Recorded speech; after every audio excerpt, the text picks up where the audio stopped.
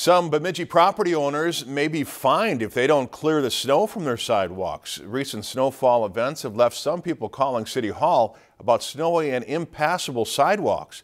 The City of Bemidji wants to remind property owners that it's for their own benefit and to help your neighbors when shoveling your sidewalk. Clear walkways help people with strollers and wheelchairs as well as postal carriers.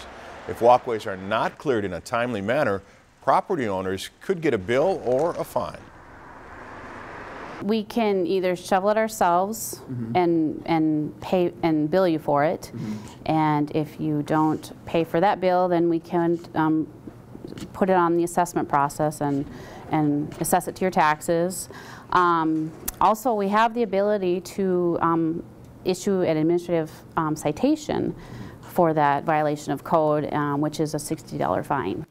After a snowfall event, property owners have 12 hours to clear their sidewalks. If the walkways are not cleared and the property owner receives a written warning, the office then has 24 hours to clear. The owner has 24 hours to clear their sidewalks. If you've enjoyed this segment of Lakeland News, please consider making a tax-deductible contribution to Lakeland Public Television.